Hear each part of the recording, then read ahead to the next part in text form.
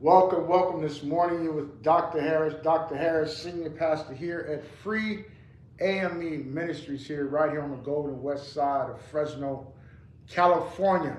You know I've renamed our city to Mississippi, Fresno, Cal, Alabama, because of the different things that black folks are going through, people are going through, the political system that's happening to machine that's gobbling up our people like Miss Pac-Man. Oh, absolutely. And but you know, Miss Pac-Man, they used to hit that big old round circle, and they could go and chase the other one. So, you know, that's kind of the concept of where we at this morning. And we have our very own this morning, my elder, my brother, my teacher here with us this morning, Dr. Khendia. He's my doctor because when things go on in our community, we go to him, we seek knowledge, we seek understanding. And we just thank him for being with us here again every fourth Sunday. He comes here and he speaks from the roster, and we welcome him here all the time. And my folks here know to make sure we take care of him here on our premises. We give him first-class treatment, as we do everyone. But as our elder, we make sure that we look after. And then our young people, our youth that's 2 and 3, 4 foot tall, get an opportunity to see him in person, you know, to touch him, to hug him, to be able to speak to him. Because we're planting seeds in our children right now, right? Is that right? We're planting seeds in our children, right? Because our children is our replacement. Right? That's right. Absolutely. And one of the things, Elder, before we go into the interview, is that I was speaking to Aline this morning, and it just hit my spirit real hard. Yes, sir. That I feel here in Fresno that there's no respect for black people. I feel that I'm looking at how jobs are being given out to different other ethnic people, and our folk ain't getting anything. And I'm not saying this because I've experienced it myself. And you know, when I look at the interview panels, it's all white and it's all Hispanic. Right. Exactly. So who are they going to be loyal to? The Hispanic and the white. That's right. There are no really.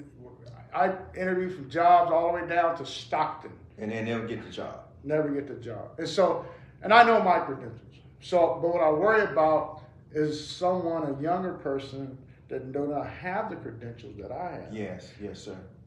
Where did that put them? You know? And so I'm just not going to say that we have all lazy black people. Because we don't come from lazy people. No, we built the country. How we lazy? We didn't build the United States. You know that. So the lazy people what brought us over here. Right. So, you know, I'm getting ready to address these issues here. We're getting ready to launch this Thursday, me, myself, Aline, and we're going to be inviting people to come to be on our show. It's going to be called The Black Agenda. I want to be very clear. I want to be very precise, no misunderstanding, and unapologetic about our approach about the Black Agenda. And we're going to be doing a report card on how we're being treated, report card on how we're getting left out of jobs, report card on the political system that has no respect for us here in this county. And so, you know, as we look at the makeup of city council here, there's no black folk on there. We look at the makeup of the board of supervisors, no black folk there. And so, you know, but even if we get someone there, we have to hold them accountable to us, right? Because now, the way I see it, the landscape right now that's here in Fresno County, they're not even thinking about it. It's not even in discussion. Not even in discussion. Don't even want us at the table. That's right. And so we're going to change that narrative now. I want you to understand that we may be small, but we're mighty. We're small, but we're mighty. And so, nevertheless, we want to bring I'm not even going to call him our guest. He's our elder here and our teacher, Dr. Khendia. And welcome back to your college, your institution here, huh? Did I say that right? This is his institution, his college, huh? That's right. I said it. His institution, just like when he worked at City College, that was his classroom. Now, this is his classroom All right, right here on Fourth Sundays. Any Sundays, matter of fact, any day of the week. It's his university. And that's what he teaches us, is that this has to be a university of liberation for black people and all people at that. And so welcome. Talk to us this morning. Well, first of all, let me it's a great honor, always. Yes, sir. For you to be here with you. You, my man. This is my main guy here. This is my main man. Yes, sir. He's my hero. So I'm saying this from my heart. And I want to say, Pastor Dr. Harris, you are our Malcolm X, Nat Turner. Yes, sir. In the Fresno area. That's what you are. Yes, sir. And I have so much love and respect for you, brother. Yes, and I'm always honored to be here with you and with the community anytime I can. The community is my heart. Yes. You know, and so I am in this historical moment. I'm very, very pleased I can speak and connect with our community.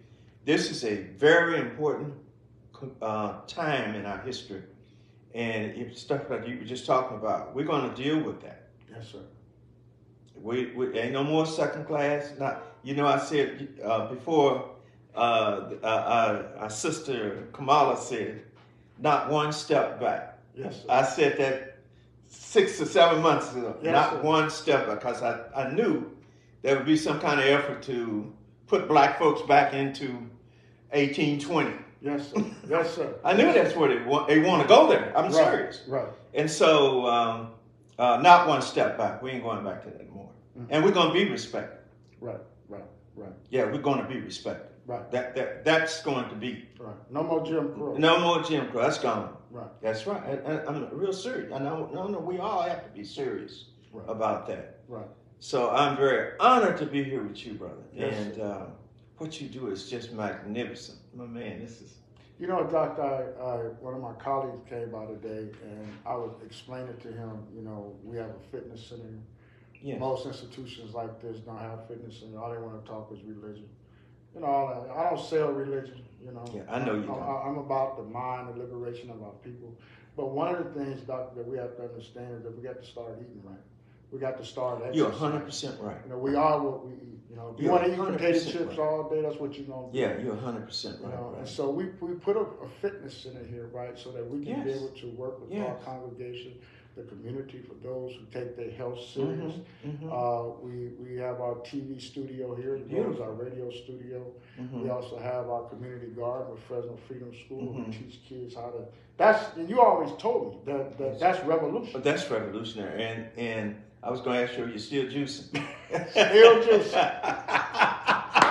Still Me juicing. too. 7 days a week. Me too, my man. Me too. I have to say I'm doing the same thing. Yes, sir. And then we're also starting, Doctor, educational center here where we putting up a job board where folks can come. When we do our food giveaway on Thursdays, folks come get food, we give out clothes, we give out socks, shoes. Beautiful.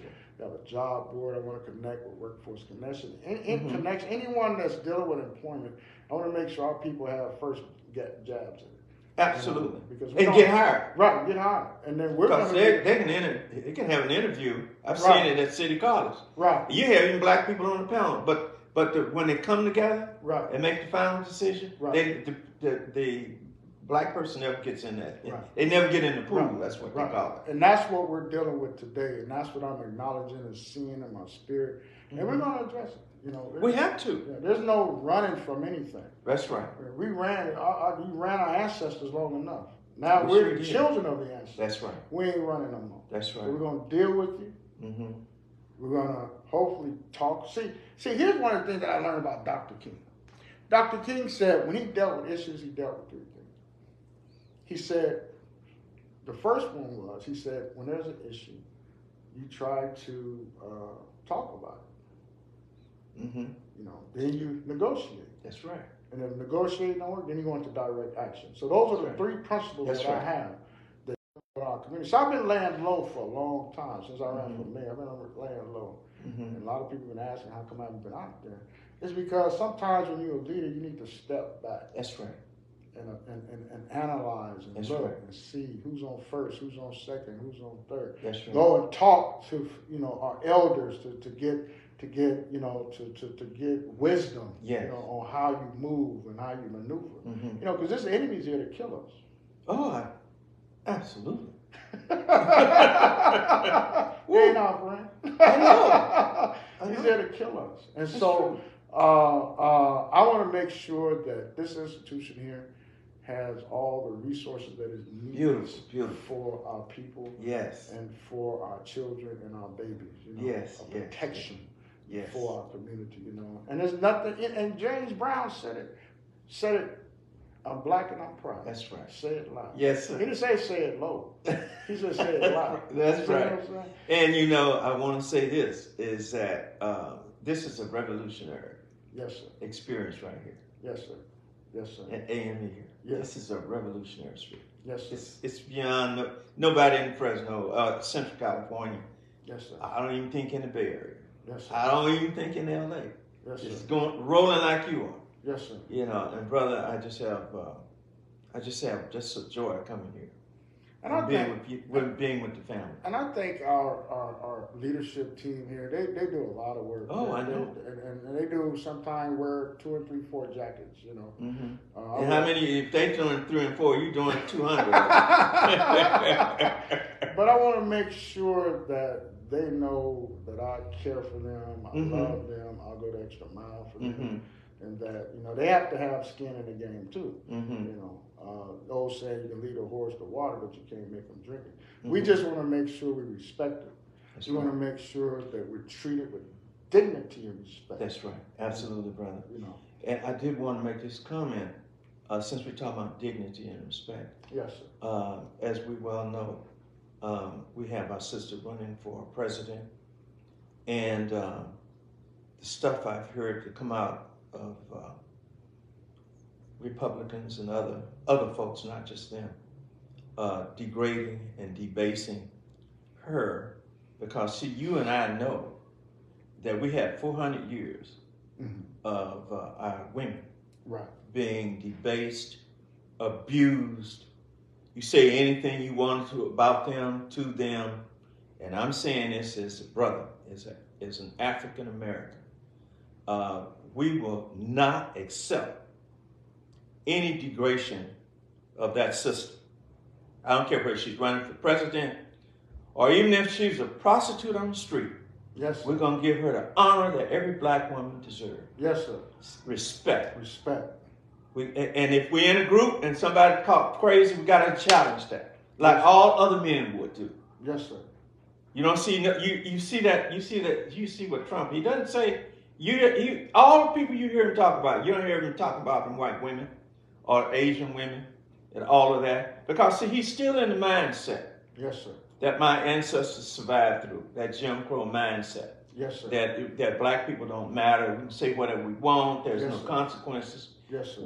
In our presence, there will be a consequence if you disrespect. Even though I know she's running for president. I don't care whether you vote for her or not. Yes, sir. I want you to vote for her. Yes, sir. But certainly, I don't want her disrespected. Yes, sir. I want her to be treated just like you treat your wife and the Mexican ladies and everybody else. Yes, sir. I want that sister yes, sir. to be. And we as men must reinforce that. Yes, sir. Yes, sir. We can't be up. I don't like that. No, that's a black woman. Yes, sir.